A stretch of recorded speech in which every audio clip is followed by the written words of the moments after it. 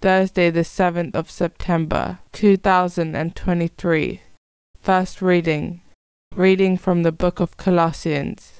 Ever since the day we heard about you, we have never failed to pray for you, and what we ask God is that through perfect wisdom and spiritual understanding you should reach the fullest knowledge of His will, so you will be able to lead the kind of life which the Lord expects of you, a life acceptable to Him in all its aspects, showing the results in all the good actions you do and increasing your knowledge of God. You will have in you the strength, based on His own glorious power, never to give in, but to bear anything joyfully, thanking the Father who has made it possible for you to join the saints and with them to inherit the light, because that is what He has done. He has taken us out of the power of darkness and created a place for us in the kingdom of the Son that He loves, and in Him we gain our freedom, the forgiveness of our sins. Responsorial Psalm. The Lord has made known His salvation. The Lord has made known His salvation, has shown His justice to the nations. He has remembered His truth and love for the house of Israel. The Lord has made known His salvation. All the ends of the earth have seen the salvation of our God. Shout to the Lord, all the earth.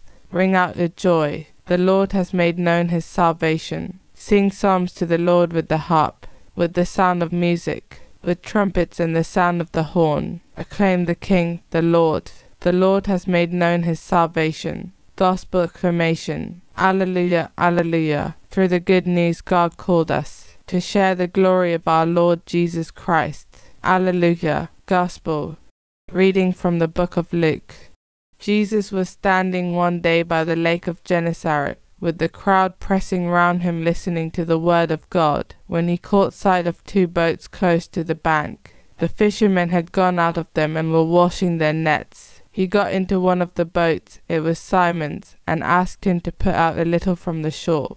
Then He sat down and taught the crowds from the boat. When He had finished speaking, He said to Simon, "Put out into deep water and pay out your nets for a catch." "Master," Simon replied, "we worked hard all night long and caught nothing, but if you say so, I will pay out the nets." And when they had done this, they netted such a huge number of fish that their nets began to tear. So they signaled to their companions in the other boat to come and help them. When these came, they filled the two boats to sinking point. When Simon Peter saw this, he fell at the knees of Jesus, saying, "Leave me, Lord, I am a sinful man." For he and all his companions were completely overcome by the catch they had made. So also were James and John, sons of Zebedee, who were Simon's partners. But Jesus said to Simon, "Do not be afraid. From now on it is men you will catch." Then, bringing their boats back to land, they left everything and followed Him. Gospel of the Lord.